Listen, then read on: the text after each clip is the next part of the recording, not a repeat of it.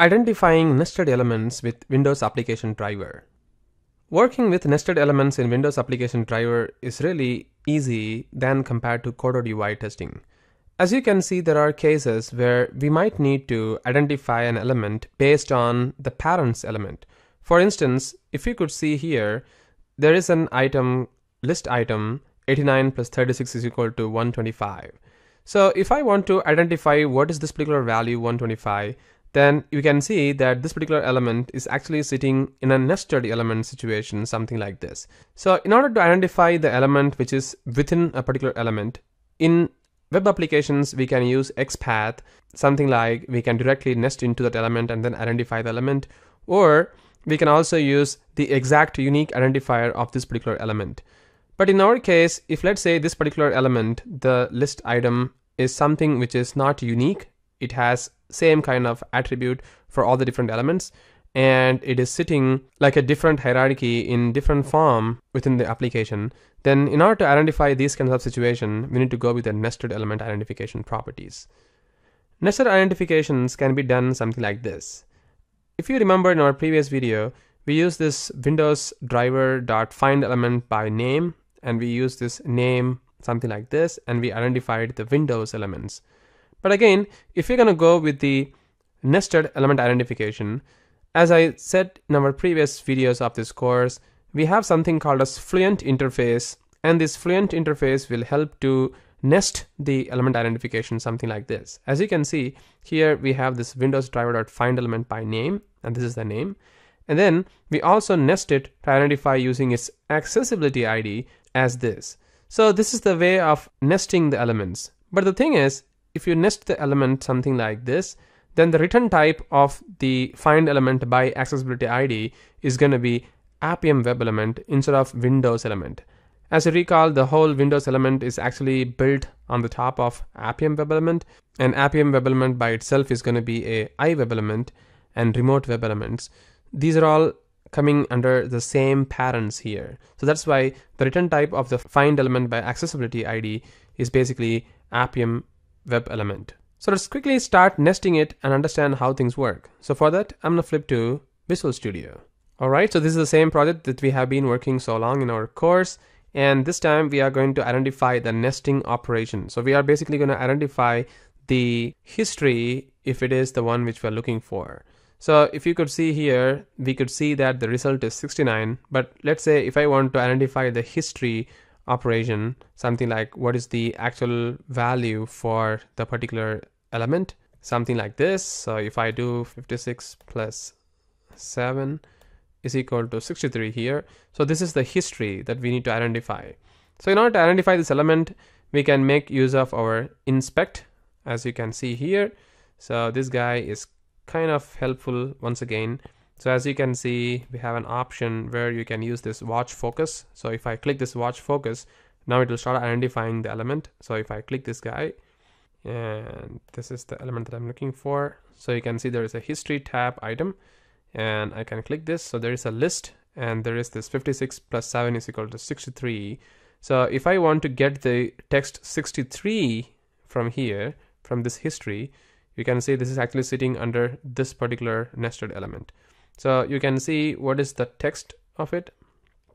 So there is a result text block which is actually sitting under list, this one. So this is basically sitting into the history label, as you can see here. I guess the name is identified using its history. So we can identify the element by name as history, and then we can identify this particular text, this one, using this expression text block. So if I want to get this particular value, the result text block, which is 63, you can get it from here as well, right? So let's quickly see how we can identify this. So as I said, the first thing we need to identify is the history, which is nothing but the history label. So I'm just going to copy this guy, history label, and let's go to our page object model that we have written. So I can just go over here, Calci page, and here I'm going to start writing the code.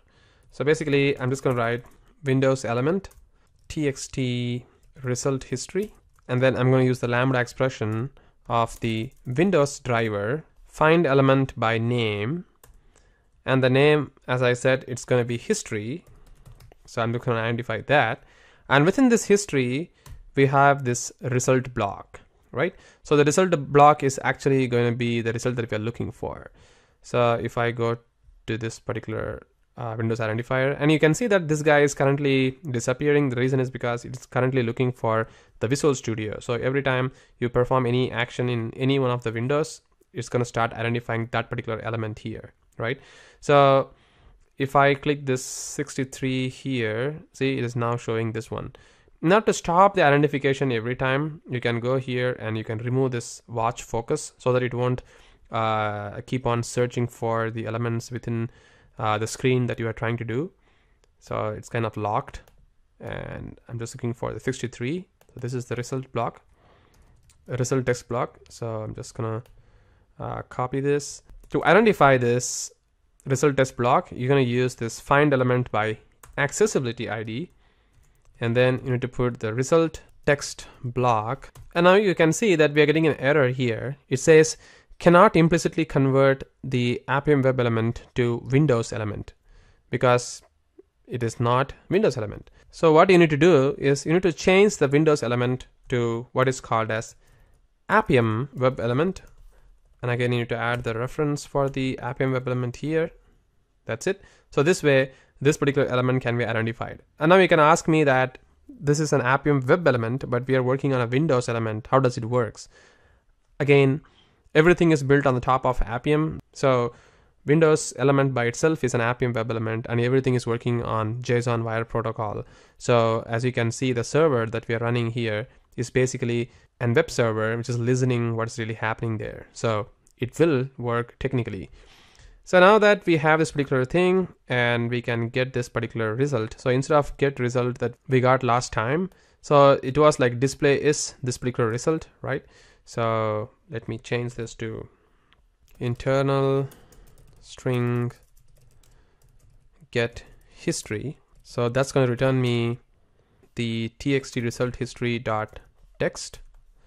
So this way it's going to return me 63, and we need to call this method in our step definitions.